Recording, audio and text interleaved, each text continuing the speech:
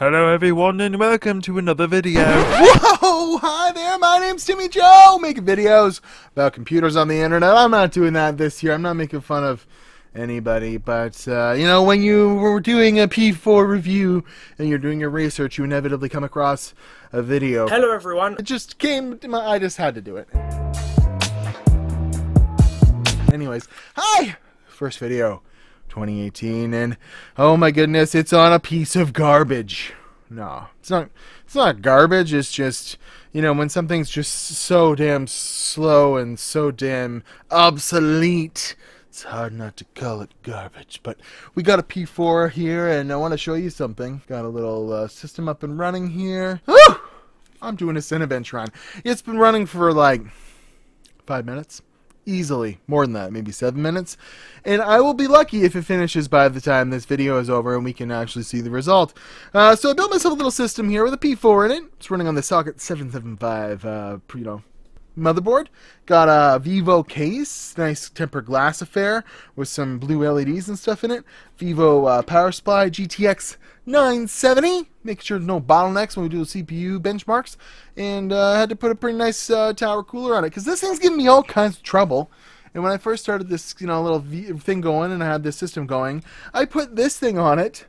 Total joke. I was having so many problems. For like a day I was trying to get this thing going. I thought maybe the processor was screwed up. Someone had sent it to me. I wasn't sure if it was working.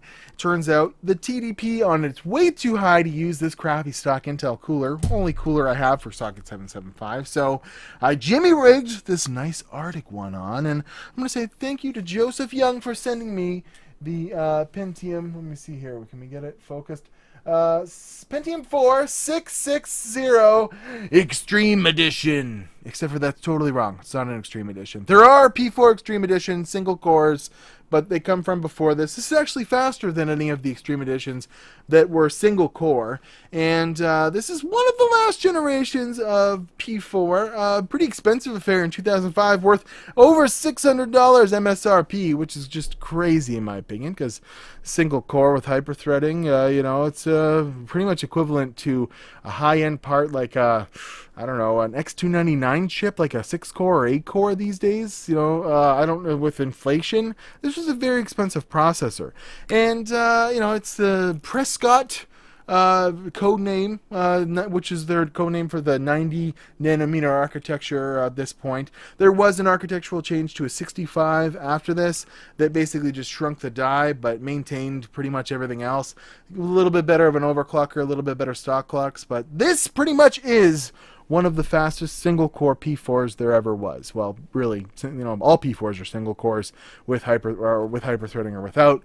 But then they had Pentium Ds after that, if that's what you're thinking about. And there was an Extreme Edition of that where they basically took two of these things, glued them together, and it was enough heat to just melt your house down. Anyways, so we're going to do a bunch of benchmarks and stuff.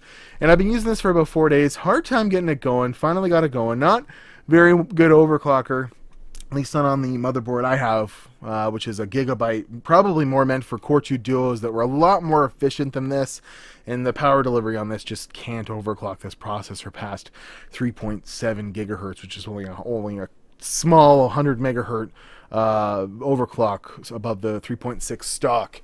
So yeah, this is there was a cider mill after this 65, but this is Prescott, and it's just about the fastest P4 out there, and it comes at a time much like today, very reminiscent of today, where Intel was kind of shaking in their booties. They didn't know where to go next with the Pentium kind of thing. They were doing the gigahertz war because all their whole game plan at that point was to just keep throwing clock speed and power at their chips, when AMD around this time started to do some crazy things. They made the architectural change to a 64-bit architecture, and they came out with an Athlon at the time. This is their 3400 that was doing a lot better for less than half the price. In a lot of benchmarks, and people were taking notice, and market share was being sucked from Intel over to AMD. A very good time for AMD around the turn of 2005, the 64-bit era, and they had dual cores ready to come out around 2006, and Intel was still kind of scratching their heads on how they were going to do that. But that's a story for another time. They ended up releasing Core 2 Duos, which were based on like Centrino mobile processors. But we're talking about P4s right now, and this thing, over 100 watt TDP. Just suck on the juice, 3.6 gigahertz. It was a monster at the time, but would you use it for any sort of gaming today? Well, since we'd have a little bit of time to run some benchmarks and see, why don't we load up some game benchmarks, and when we come back, maybe we can see exactly where it lands on this Cinebench scale. Cue those benchmarks, Timmy Joe! Whew.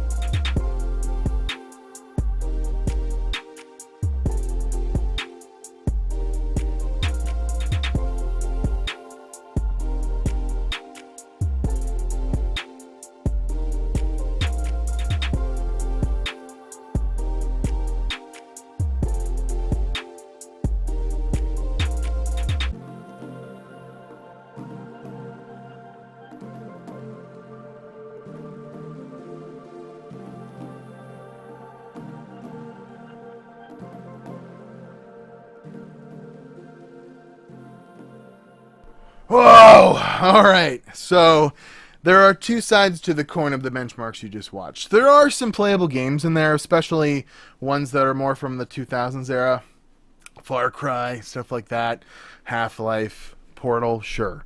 Anything new, I wouldn't wish it on my worst enemy. And as we see we're still waiting for the Cinebench run to go. This is a slow processor, and games just simply don't want to use a single core anymore, even if it, hypothetically has two threads, and it's kind of tricking it to use both those threads as a dual core. It's not going to be good. And the other side of the coin that I was talking about is that just installing stuff on this thing sucks. Oh, we're almost done. Nope. Definitely not. Just installing Windows 7, you get it on there, then it starts doing updates, and as the updates are installing with 4 gigs of RAM in this thing, it was just, which would have been, pretty good for the time, 4 gigs of RAM. A lot of videos I was watching on this, people had 2 gigs of RAM. And the video cards, obviously not a bottleneck. Just loading into games, it looks like things are running smooth for a minute, and then, the C++ redistributable will pop up, and you'll wait 15 minutes for it to install while it figures itself out. And then, you'll load into Windows, and all of a sudden there's a very important Windows update that's there because of some Intel issues, and that actually was about 45 minutes waiting for that to install. Now, I don't have the perfect setup, but I've alleviated a lot of bottlenecks in this, and you'd think the benchmarks would reflect that, but the processing speed isn't absolutely terrible. Well, it is. 50 55 Cinebench score at 3.7 gigahertz. I could not overclock this thing. I think if you were able to overclock this to about 4.2, 4.4 gigahertz, I saw people doing that with extreme cooling and what have you, and a better motherboard, you might get that up to like 60 something. 20% maximum improvement, which would be a lot back in the day. But when you're talking, you know, sub 75 Cinebench score, an extra 20% performance isn't going to be enough to do jack shit. So, in conclusion, the P4 is officially dead in 2018, and unless you're using it for an XP gaming PC and only planning on playing Windows, you know, 98 and 2000 and, you know, era games, XP era games from way before like 2009, you're going to have a bad time. Pretty much, you know, it doesn't even do esports. It doesn't even do Counter-Strike. I could load into a Counter-Strike server and it would crash out. It doesn't do Dota 2. It wouldn't even load. I don't know what's with this thing, but it pretty much sucks for anything modern. I'll see you guys in 2018. Got lots of stuff planned. It's just finding the time to do it. I hope you guys will stick around. We've been hitting some serious subscriber benchmarks, and you know, Christmas was really good for the channel. I hope you guys stick around. I love playing with this older hardware, and even if it's annoying, you know, dealing with a P4 and all its install, you know, behavior, and you know, spending hours trying to get things working, that's the kind of itch that I like to scratch. So I hope you guys will stick around my channel, and in 2018 we're going to do lots more older hardware like this, and you know, as money starts rolling in from the holidays and stuff like that, I'll see if I can get my hands on some, you know, new stuff. I wouldn't mind buying like a Coffee Lake processor, playing around with that, or hopefully there are some new graphics cards launched in the first quarter of 2018. That would be pretty cool to see. But as for now, I will bid you guys adieu. I'm Timmy Joe, and I hope you like watching my review of the P4 660 non-extreme edition. Sorry, but Joseph Young. But I really do thank you very much for sending me this processor, because it proved to me once and for all that the P4 is dead.